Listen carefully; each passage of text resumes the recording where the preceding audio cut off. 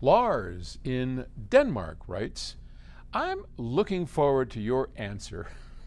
Well, I'm looking forward to your question, young man. um, here's my question. It's about measured frequency response versus perceived frequency response of loudspeakers. Okay? I would argue that a speaker with an uneven measured frequency response can be perceived as linear due to more dynamics at certain frequencies, such as horns.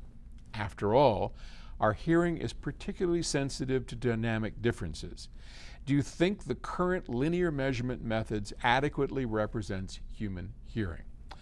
No, I don't. I think it is one of those areas that is completely overlooked, and I think you have a really good point here. So what Lars is saying is that if we take two loudspeakers, in his example, a horn loudspeaker, which I'm not particularly fond of, but anyway, here's this horn loudspeaker, and here's a dynamic loudspeaker, okay? And in a linear measurement where we just stick a microphone 1 meter away from the speaker and we do a frequency sweep, and this one, let's just say, is flat within 2 dB, and this one is flat within 2 dB.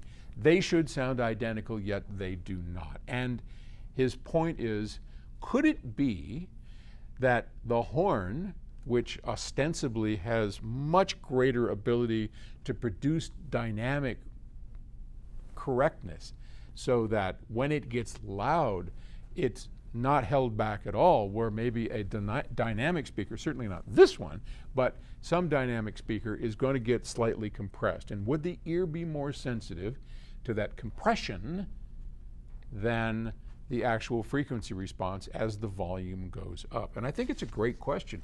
And it just harkens back to measurements. Measurements are great.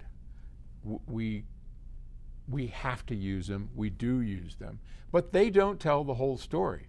The amount of distortion, the frequency response, gives us a picture of what's going on, but without knowing the global response, the decay.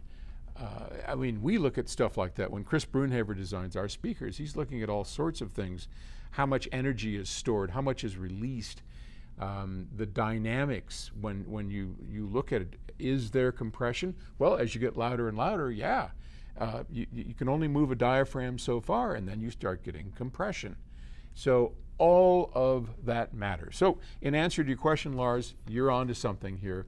No, I don't think that standard linear measurements really reflect what's going on at all. And that's just part of the whole puzzle and mystery, right? All right. Thanks for the question. Bye.